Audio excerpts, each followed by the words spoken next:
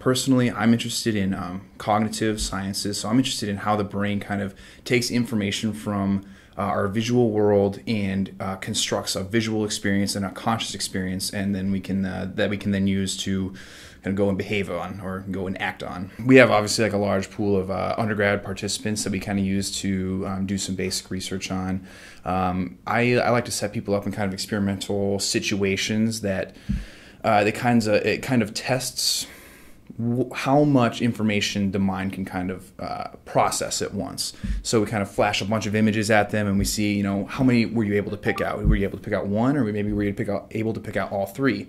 And if a lot of times we find that you can only grab the one, so we're kind of dealing with limitations. And so what we try to do is kind of make experimental setups to push the brain to its limitations, and we see how far those limitations are. I use EEG, which is electroencephalography.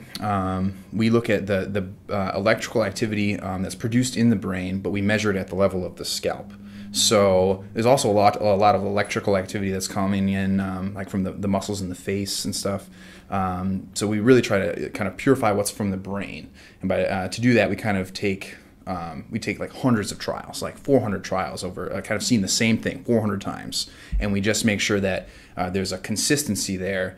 And even if you're moving your face or moving your eyes, whatever's consistent, we can be relatively sure that's coming from your brain and not from, the muscles in your face, or whatever. And what I particularly do is called, it's called event-related potentials. We measure brain activity specifically following a certain stimulus. So we'll show a number or something, and we kind of look for a specific spike in brain activity. And if we can get that spike over 400 trials again and again, then we're reasonably sure that something is happening. Say it's about 200 milliseconds after this. Something important is happening about 200 milliseconds after you see like a letter, and it's something cognitive. It's something probably helping you encode that letter into either memory or into processing, so you can go on and use it later. So you saw an N, and so you can continue to form the word no when you see it. Right now I'm studying, kind of like I said, these limits in what information can kind of reach conscious awareness.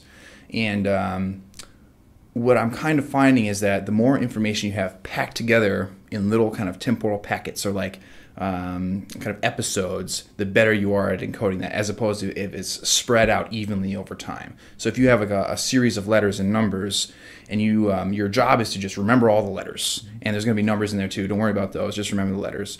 You're going to remember more letters if it goes A, B, C, D, and then the numbers, as opposed to if it goes like 1A, 2B, 3C. You're going to remember more of the letters when they're chunked together. And so essentially what I'm trying to find is there's actually a caveat of this, which is when you have these targets kind of chunked together, a lot of times you mix up their order.